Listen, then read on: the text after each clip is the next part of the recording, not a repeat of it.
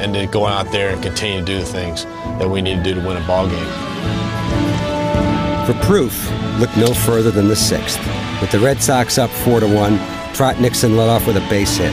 Then, with 2 on and 2 out, shortstop Orlando Cabrera came up looking to extend his postseason hitting streak to 9 games. Swing and a fly ball, deep left center, way back, off the wall. Yeah! Nixon is in. Damon Riley, he scores. 2 more for Boston. All 6 of their runs have scored tonight on clutch 2-out RBI hits. With a 5-run lead, it was now safe to take the pressure off Schilling and his ankle. His 6 gutsy innings without allowing an earned run had become a part of World Series lore. The biggest story of this game, the work of Curt Schilling on the bad ankle. He gutted it out for 6 innings. I've been there. I've been hurt and pitching hurt, and I can only admire that. I know exactly what's going through his mind and what's going through his heart.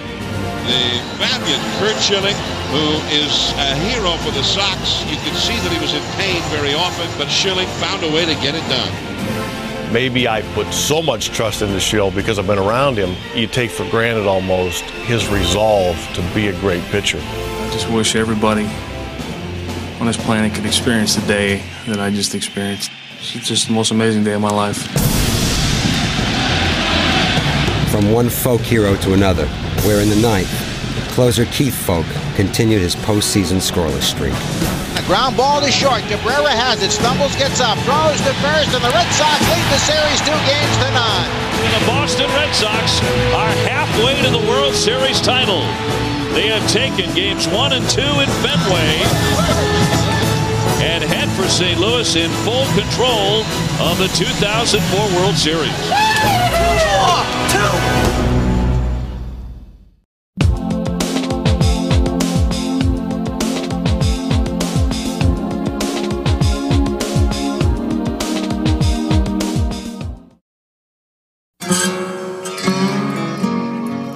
So it was on to St. Louis, which hadn't hosted a World Series game since 1987. In that series against the Twins, the Cardinals lost their first 2 games on the road, but won the next 3 at home. So not even a little rain prior to Game 3 could dampen their spirits. Yeah, we like playing on the road. We love playing at home. We're going home for 3 games where we haven't lost this postseason, so our confidence is still there. We're not worrying either way. We're going to just go about our business. Baseball's usually not a huge home field advantage type situation, but it has played that way in the playoffs. Come on, dude, tell me the first day of spring training you were thinking about this. We're very excited to have a 2-0 lead, but we need to win 2 more games, and the sooner the better. We cannot let them get any kind of momentum. Win these next 2.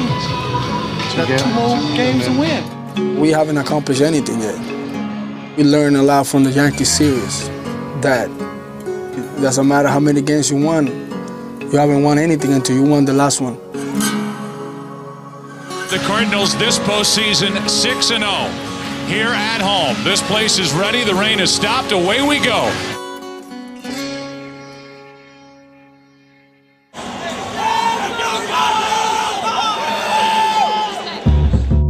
So the Cardinals, in as dire a circumstance as has befallen them at any time this year. Jeff Suppan had pitched for Boston in 2003. He knew just how dangerous they could be. Now here's Manny Ramirez, who is 4 for 9 in this World Series, and he has hit in 15 straight postseason games. That's the 4th best run in postseason history. Not to mention Manny's 3 home runs off Suppan in his last 5 times he faced him. 4 for 6, anyone?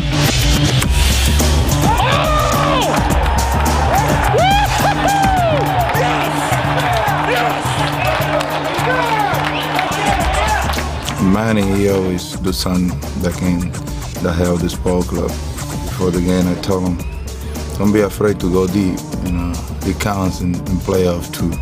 So the streak continues to 16 games. And this one with a bang. Here they go again. They've scored in the first inning in all three of these World Series games. Manny Ramirez with a 2-out home run has put the Red Sox ahead. Now the Cardinals coming up against Pedro.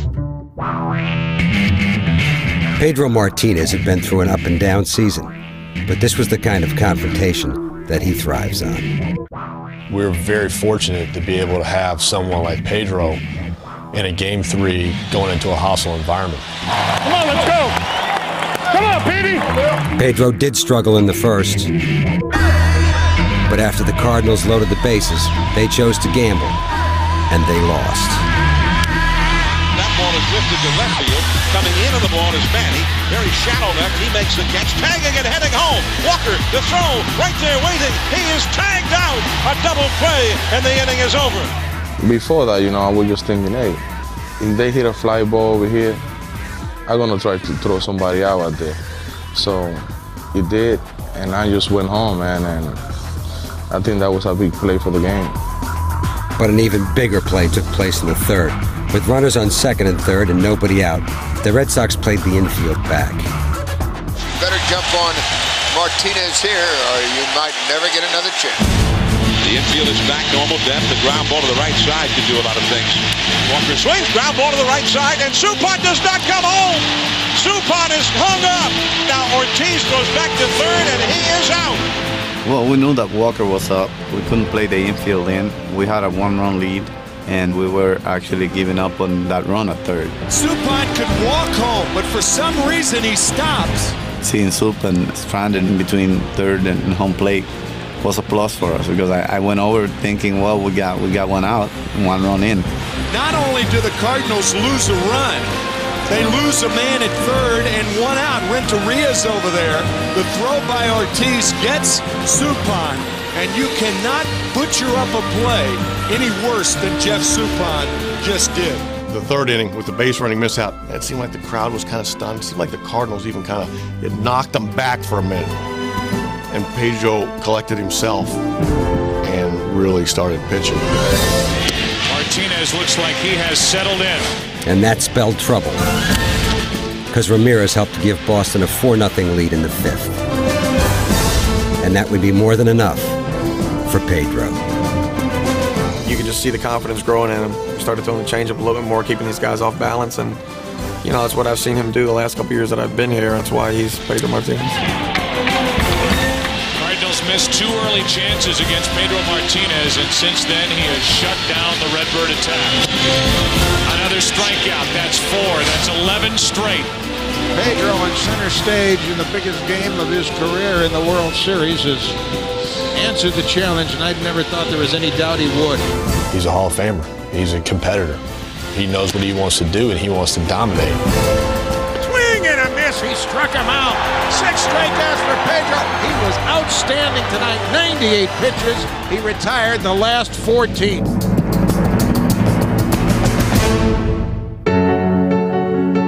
Pedro was Pedro, man. He threw up a 3-hit, 7-inning game, and even had a good eye at the plate. So he did a great job.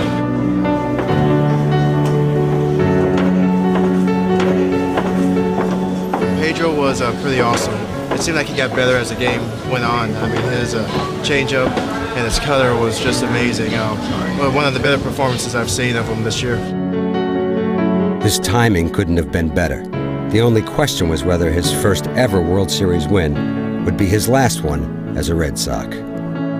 My heart will always be in Boston and with the fans and the people there. The Boston Red Sox are 1 victory away after 86 years of winning a World Series for the first time since 1918. I've been with this organization since '97, and that's all you've ever heard is, win this one for my grandpa who was 85, who's never seen you guys win, and to finally be, 1 win away from bringing the city championship, it's an exciting thought.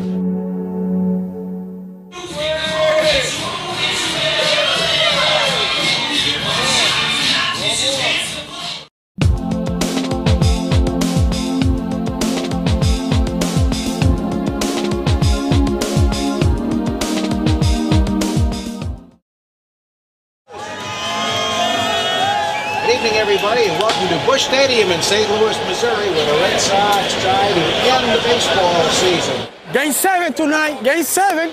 We're trying to win tonight. That's our best way to attain our goal. And when there's a time when the season's over and it's time to look back and reflect, but right now we're competing.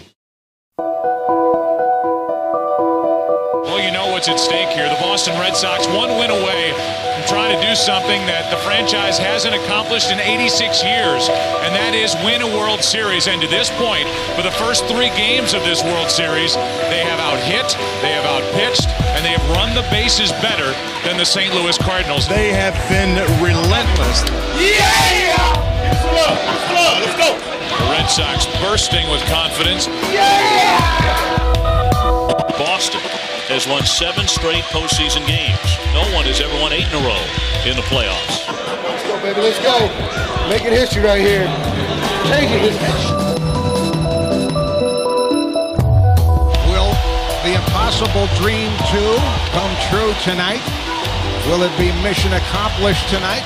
The Roos is saying before this game, I love this team too much. This team is too special to have it end tonight. 4 games in the World Series and goodbye. Let's go. Gotta have it. Gotta have it. The mission seemed impossible. But if the Cardinals were to come back, it would have to begin with their 26-year-old starter. Jason Marquis. Now, he was a strong factor in the Cardinals' run to the National League title. That's the Marquis they need tonight. But just as they did in the first 3 games, St. Louis fell into an immediate hole, with Damon, once again, the catalyst. I felt like I was going to hit a home run right there. And I was like, you know what? If I get a pitch in this certain spot, I'm going to drill it.